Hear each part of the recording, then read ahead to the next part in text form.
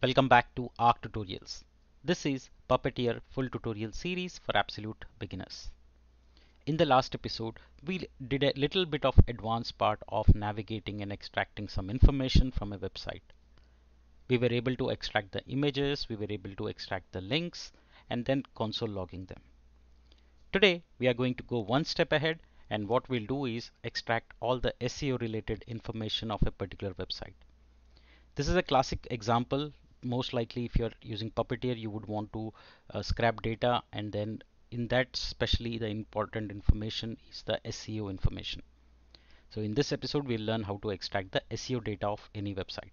Let's get started. This is part 6 of the series. If you haven't checked out the first 5 parts, I'll request you to kindly do so, so that you have continuity in your learning and you can master Puppeteer with me. This is the complete playlist of tutorials that I'll be covering. Today we are on episode number 6.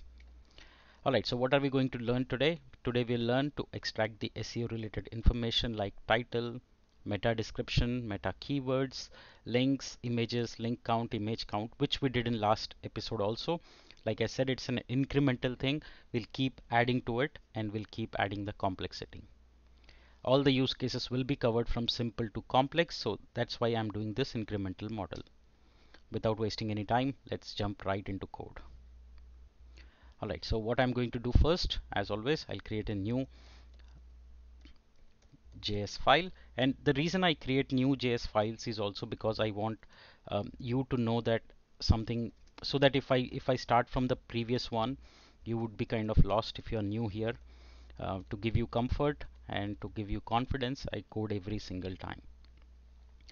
Alright, so we will be extracting the SEO data, and last time I told you that today I'll show you how to write it to a file. So let's do that also. I'm going to do a file extraction using Node.js fs, right? File system. So that's the module I would work with today. And as always, let's write the async function. Alright, now that I have my async function, as always, the first thing we do is to fire up the browser instance using Puppeteer. Now I'm sure you too are confident and you're also coding like a pro now, all this stuff. If not, I want you there. Alright, so I'm going to say await browser dot new page, and we are saying go to that page, and we have the page instance. Now let's navigate. So we are going to write page, wait, page dot go to, and then give the URL. Again, for now I'm going to stick to google.com, but you can give any URL that you would like to get the data. Alright, so first thing what we'll do is we want to extract the SEO related data. So data. So here I'm going to say const title. Let me extract the title first.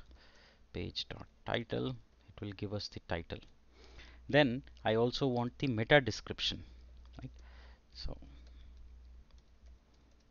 not meet, meta. Alright, meta description equal to. Now this is where I'm going to use single dollar eval method, and here I'm going to mention what type of data I want. Okay, so we can mention here and say we are looking for a tag called meta with the name equal to description, because we want to extract the metadata of that particular element. And then what we want to do is have it in an element, right? It's a single element. So and just return that. Okay, for now I'll just say return dot text content. Okay, so that way we can get the meta description. Now same way I'm going to do meta keywords. That's another very important part of meta page dot dollar eval. And so a lot of you have written to me asking if you want to by heart all these methods, everything. Ideally no, because as you work with any tool for a long time, you get used to its methods and functionality and features. So I'm confident that as we move forward, you would automatically learn them by heart. Okay, so no need of any special work that you need to put together. Alright, so now we have got the title, description and keywords. So now let's extract links also. Right, so links we saw in the last episode also, so I'm sure that you are now comfortable in extracting that, I'm sure. Alright, so I'm going to say page wait dot this is where we'll use the double eval, and we are going to say extract all the anchor tags and put them in elements, and then we are going to loop them and set the data. So how do we do that?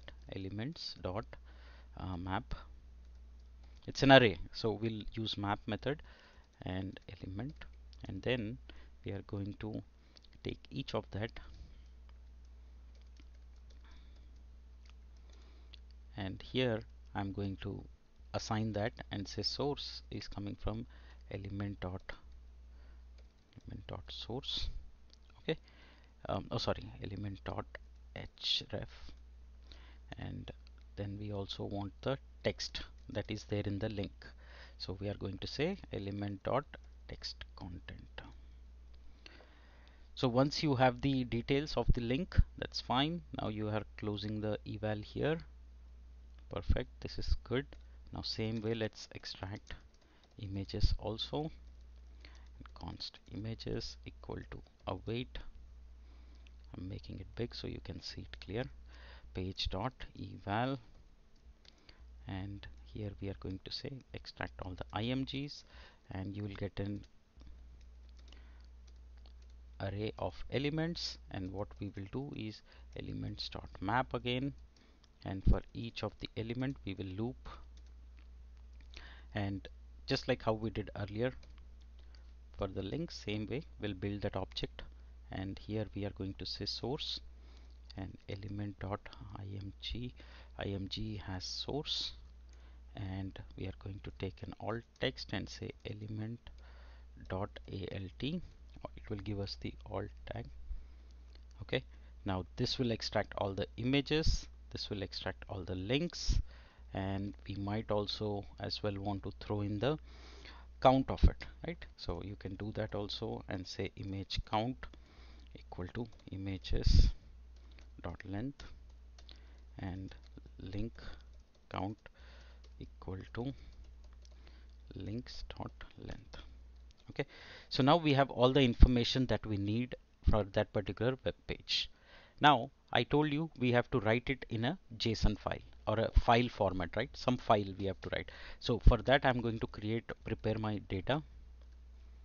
This is images and links. Okay, so once you have the images, then prepare output format, and here we are going to just create that. So let's say output data equal to, and this is all JSON. Okay, so I'm just going to throw everything right from title, meta description, meta keywords,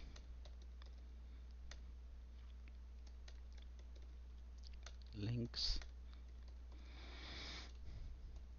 image count, link count. So my object is ready. Now the last thing we need to do is convert JSON into a string, right?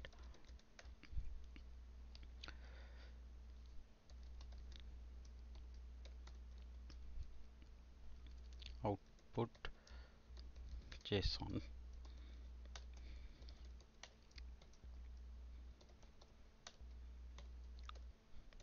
So once you have the data, we are using stringify to make it flat, and all we need to do now is to write it to a file. So I'm saying fs. So this is the method we'll use, which is fs write file sync. Here you'll give the name of the output file that you need,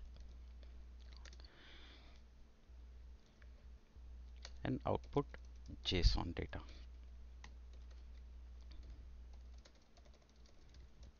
Okay. All right, and the last thing we'll need is to obviously close our browser. Okay, now we are just using this name for now. Ideally you will use a dynamic file name so that every time it's new data.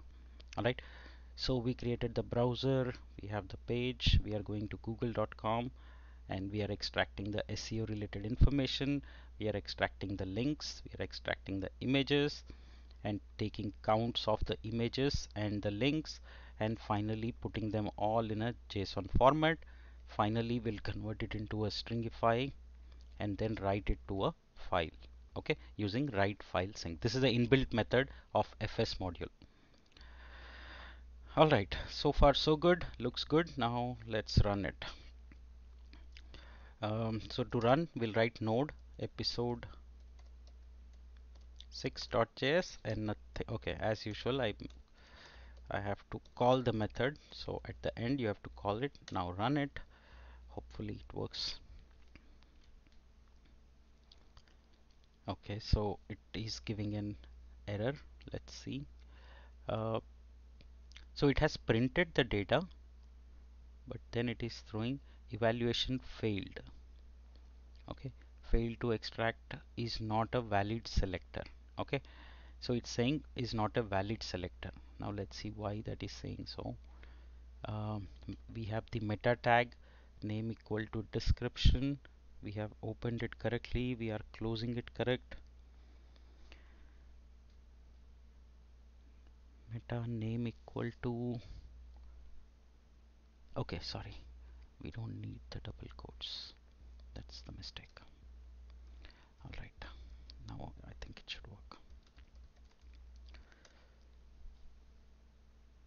So now we are telling find an element meta and its attribute should be, it is still failing. It's saying meta name equal to description is not a valid, and we are using $eval. We are saying page.eval, wait, meta name equal to description element dot, let's see what other options it has. Text content is the correct one. Right, what else are we missing? Let's check. Text content element dot text content, that should be it ideally, but name equal to, okay, all right, I think I gave wrong here. Okay, got it. Okay, sometimes this can be confusion with so many uh, closing and opening braces, but yeah, that's the issue and we found it now. It should be fixed now. It is still saying fail to find an element matching selector.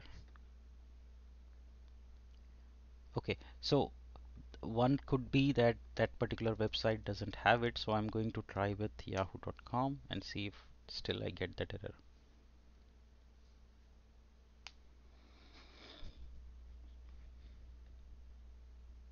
Okay, so now it ran without any errors. So here we see it is extracted the title, the meta description is empty, meta keywords is empty, but it extracted the data whatever we wanted. Okay, so if you go to a website which has that data, ideally you should see that data coming up in your count. So we get the images, links, the count correctly.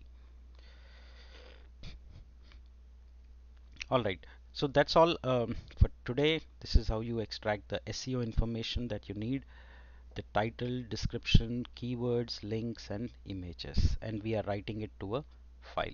Okay, do give it a try. Let me know if you see any issues or errors. We'll be happy to help you. In the next episode, I'll show you how to generate PDF files of a particular web page. Interesting, because you will need to store your output somewhere. PDFs are one of the best way to analyze it later. So join me in the next episode. We'll learn about generating PDF using Puppeteer. Thank you so much for joining. See you in the next episode.